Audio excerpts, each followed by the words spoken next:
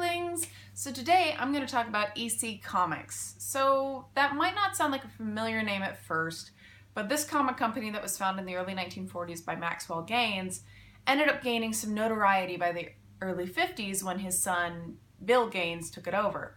Now the reason why was there was an essay that was published called The Seduction of the Innocent that was talking about psychological damage in children due to the violent nature of comic books. EC Comics, which was originally educational comics and then became entertaining comics, had a lot of very interesting stories that were published, including rip-offs of Ray Bradbury stories, noir, crime, suspense, but most notably their horror stories, titles of which you'd probably recognize. The main issues that they would run would be for Tales from the Crypt, The Vault of Horror, and The Haunt of Fear. So the violent nature of these comics ended up being called into question. There was a big legal battle, and then they ended up being banned from using the words death, horror, weird, or terror in the titles because it was considered damaging. But you would probably recognize those top three titles mostly because of the Crypt Keeper, the Vault Keeper, and the Old Witch that would be the hosts of these horror comics. Common themes in the comics included twist endings and Siamese twins and like strange sardonic twists of humor and fairy tales and their modern adaptations, which were very popular in the early 1950s with children, but not so much with their parents.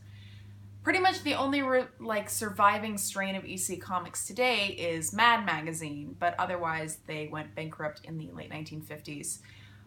But from there, we do have the Tales of the Crypt series. So these aired through HBO, I think 1989 to 1994. I cannot remember for some reason.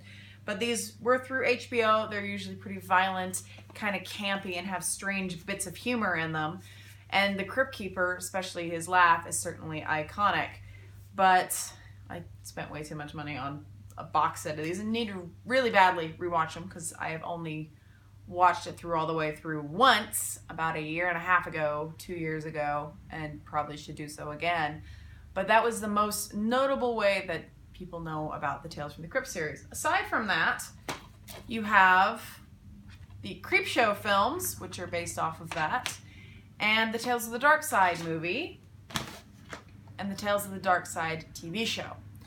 Other adaptations would be the Tales from the Dark Side movie from 1973, The Vault of Horror, Weird Science, Two-Fisted Terror, Demon Knight and Bordello of Blood from the 90s, Perversions of Science, which was another 90s TV show, Ritual, and all of these were pretty accessible. They have a very particular weird feel to them. It's very campy, it's very strange. There's like a childlike spirit to it, even if they're very, very violent.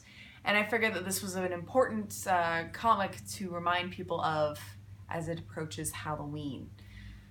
So within the comic industry when this was still going, notable artists such as Jack Cole and Bob Kane ended up being major illustrators for it, and their very fun grisly style was later influencing of other comic writers and artists such as Robert Crumb, Alan Moore, Neil Gaiman, etc. So even though it's been defunct for 60 years, they still have their place in modern popular culture, and I figured they were worth highlighting. Till next time, Darklings.